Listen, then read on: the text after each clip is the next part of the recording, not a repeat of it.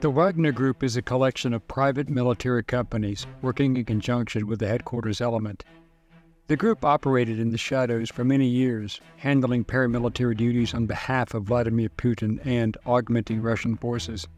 On June 24, 2023, General Prigozhin, the head of the 25,000-strong Wagner mercenary group, withdrew from operations in the Ukraine and demanded the resignation of the country's top defense officials over alleged failures in the war in Ukraine.